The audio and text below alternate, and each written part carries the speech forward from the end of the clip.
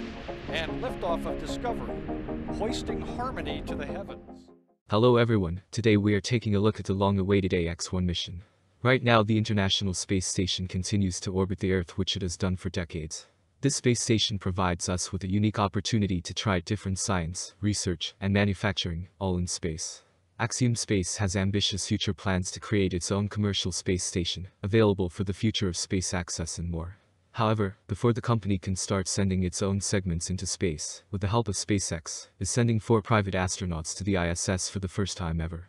Only a few days from now on April 3rd, a SpaceX Falcon 9 with a Dragon Capsule on top is expected to lift off and carry these astronauts to the International Space Station. This mission is meant to be the first of its kind and not only inspire, but prepare for the future of space access and more. Each astronaut on board has specific goals and intentions during the week-long stay in the orbiting laboratory. For the past few months, each astronaut and company involved has been prepping for this historical mission. While this mission is not sending a commercial space station into orbit, it marks a great first step towards the future of commercial space stations and general access. Here I will go more in depth into SpaceX's part, Axiom's plan, and what to expect in the coming days regarding the AX-1 mission. As the long-awaited AX-1 mission launch date gets closer and closer, the crew along with the multiple companies and agencies involved work on some of the final preparations prior to the launch. As of right now, if everything goes according to plan, SpaceX's Falcon 9 will take off 6 days from now, with a crew of 4 private astronauts headed to the International Space Station. Since early May of last year, the crew has been training for the mission. This began with zero-G and centrifuge tests in May, followed by NOLS in June later that year. Between June and December, each member of the crew went through a very thorough and detailed spacecraft training, ensuring they were comfortable and capable within the spacecraft. During this same time period, all 4 members went through additional ISS, payload, and medical training. Now in March, after months of training, the AX-1 crew is heading into quarantine. Not long ago on Twitter, Axiom Space mentioned, after months of training, the AX-1 crew is getting ready to head into quarantine for the final phase of preparation for this historic mission. To mark this final phase of preparation, Axiom Space released new photos of the AX-1 crew. The photos, taken in Houston, show the crew in their Axiom Space flight suits. From left to right you first have Larry Connor, the AX-1 pilot, then Mark Pathy, mission specialist, next is Michael Lopez Alegria, AX-1 commander, finally, on the right you have Aiden Stibb, mission specialist. After completing hundreds of hours of training, exceeding NASA requirements, the AX-1 crew is set to be the first all-private crew mission to the International Space Station. The 4-person multinational crew is composed of Commander Michael Lopez Alegria, of the USA and Spain, pilot Larry Connor, of the USA, mission specialist, Aiden Stibb of Israel, and mission specialist, Mark Pathy of Canada. To prepare for the 10-day mission, including 8 days on board the ISS, each crew member completed training in safety, health, ISS systems, launch site operations, emergency protocols, and additional training for research and technology demonstration payloads. While on the station, the AX-1 astronauts will complete over 25 science experiments and technology demonstrations.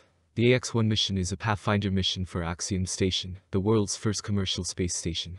However, not only is Axiom Space and its astronauts preparing but also NASA, the ISS, and more.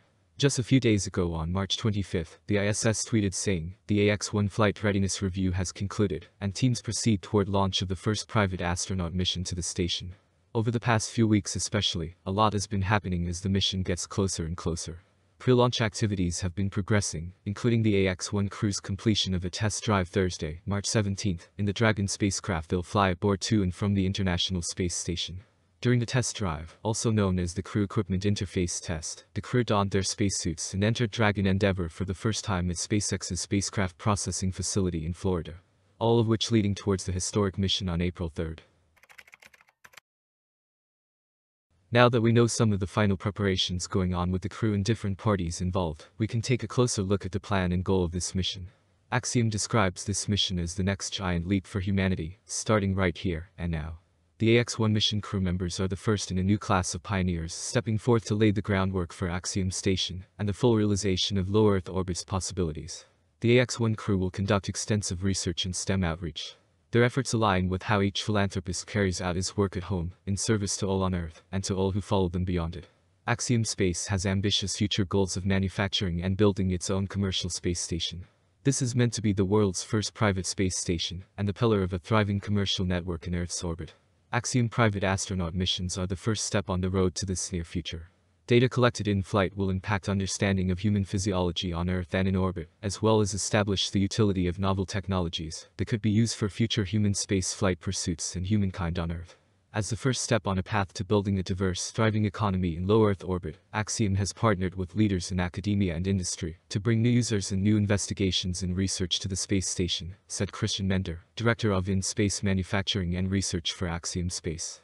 The collection of biological and technological tests during the AX-1 mission represent a breadth of research that will inform everything from human health considerations to novel infrastructure and design for our future homes away from Earth, beginning with Axiom Station.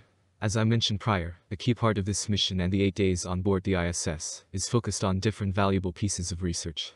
One exciting test expected to happen involves tesserae. Tessellated electromagnetic space structures for the exploration of reconfigurable, adaptive environments is a multi-year research program exploring self-assembly methods for in-space construction. Named after the small tiles in ancient Roman mosaics, the modular tesserae tiles can join to create a larger structure. These tiles pack flat for launch. Once activated, they form a robotic swarm of autonomous and self-assembling units used for on-demand construction, with future applications ranging from an extra room on a space station, to parabolic mirrors, to a home base on other worlds. The prototypes launching on the AX-1 mission include an extensive suite of sensing and electropermanent magnets that monitor diagnostics, provide insight into the quality of bonds between tiles, and drive conformations.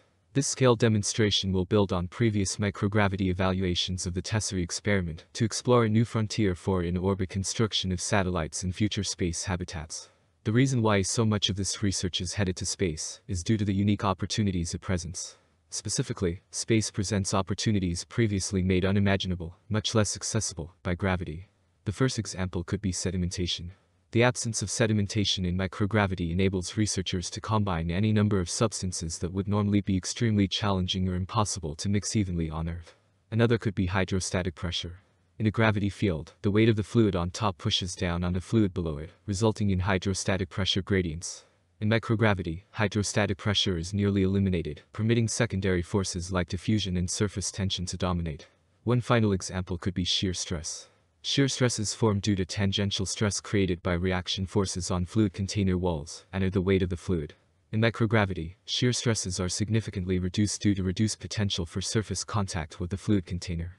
These are just a few unique opportunities that a commercial space station offers in low Earth orbit, and that Axiom Space is interested in getting access to. Conclusion. The opportunities in low Earth orbit alone make space a very desired location, especially by some companies. Axiom Space has been developing and manufacturing different space station segments and components. This is for an ambitious goal of creating the first commercial space station. However, before they start launching segments, they are working with SpaceX and NASA to send the first 4 private astronauts to the ISS. With an expected launch only 6 days from now, we will have to wait and see how Axiom progresses and the impact it has on the space industry. Thank you very much for watching.